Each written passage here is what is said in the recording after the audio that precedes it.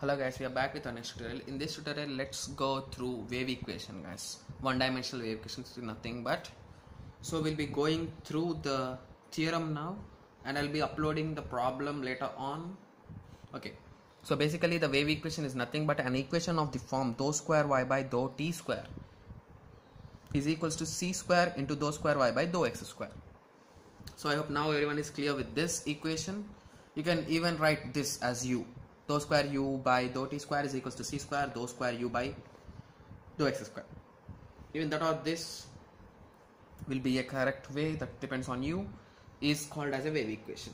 Okay, let us consider an elastic string placed along the x-axis stretched to a length of L.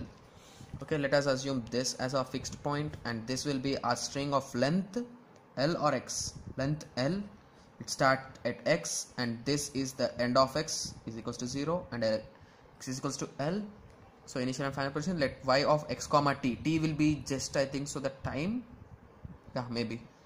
Depending the this denotes the displacement from the equilibrium position. Yeah, as we fluctuate it, if we just vibrate it a bit upper or lower, we're gonna get like this, right? Okay, that will be a wave.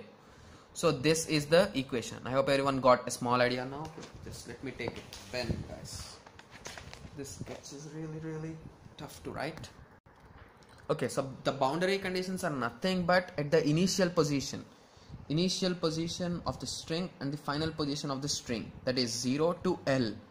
The both position, the values are zeros.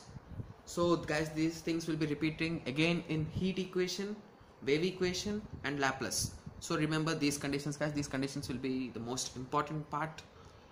So this is of the form of motion of the string, which depends on the initial displacement, guys. Yeah, it depends on the initial displacement where time t is equals to 0. That's t is time only, guys. So y of x comma 0 is equals to f of x and the initial velocity. Okay, dy by dt is nothing but the distance traveled with respect to time is nothing but the velocity, where t is equals to 0 will be rg of x. In most of the conditions it will be equals to 0, guys. Okay, so the initial boundary values of a problem can be solved as we just gone through in the previous tutorial. We have just gone through the method of separation of variables, right? In that, this will be the main equation where y is in terms of x and t, right? Here the question is y in terms of x and t. So this will be our equation. So from the main equation, this equation, just right here, from this equation we can say that we'll be differentiating y with respect to t twice and y with respect to x twice. So this is our y equation, so I'll be differentiating it with respect to t twice and x twice. So I got these equations, so I'll be substituting these two equations in our main formula, so that I just got this. Okay, so from the method of separation of variables, so I have just took x that side and t this side, so I have just got this equation. Okay, so I have just assumed that this is equals to a. Okay guys, so I just assumed that is equals to a. So now initially I'll be taking 1 and 3, and then I'll be taking 2 and 3. This will be the equation if I take 1 and 3. So we can just write it down like this also. Double dash means nothing but that's a square. So I'll be taking m as an auxiliary equation value, minus this will be 1, guys. So a is equals to 0, m square is equals to a, right? So even in this case also we can do the same. Okay, m square minus here we are having c also, so is equals to 0. M square is nothing but is equals to ac square, right? So here if we try to do, we're gonna get root of a. Here we'll be getting c root a, and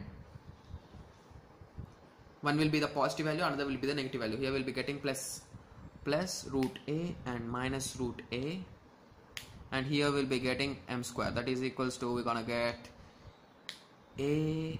Okay, we'll be just assuming the value of a as a sum square, that will be better. So let me assume a is equals to, initially we'll be assuming p square, then we'll be assuming minus p square, and at the end we'll be assuming 0. Okay, this will be our 3 conditions, guys. As we don't know the exact value, so we'll be considering the 3 values. So initially when we take the value p square, we're gonna get p square here, so we're gonna get the roots are nothing but plus p and minus p. Okay, so I'll be just going through it. I'll be just writing these values. Okay, just give me a second, guys. M square is equal to, I'll be just writing them on the top of the paper so that, okay, m square is equals to a and m square is equals to ac square.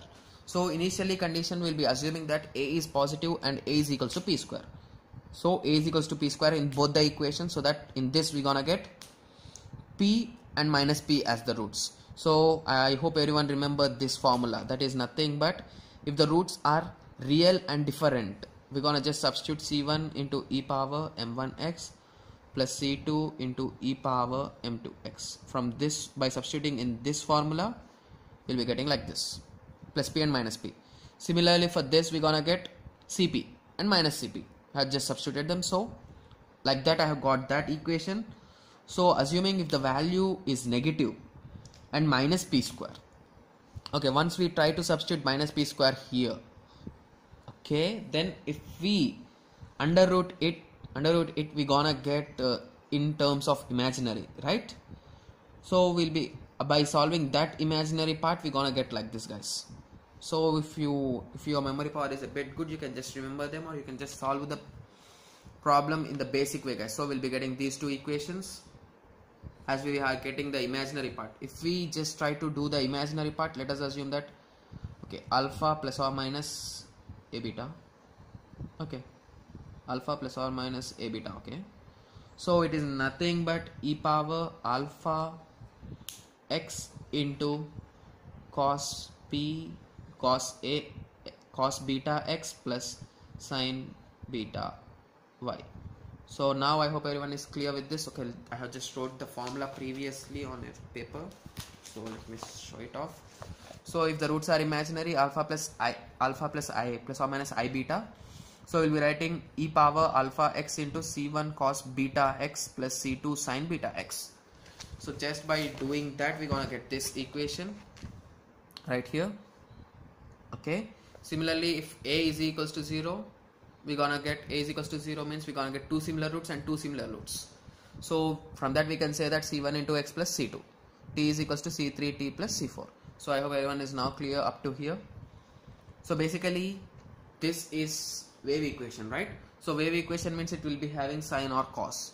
So in the three equations we are having only sine and cos in this. So the second one will be the exact solution for this wave equation problems. We'll be using this formula, guys. So now I hope everyone is now clear with the wave equation formula. So in the next tutorial we'll be going through the problem. Thank you. Thanks for watching.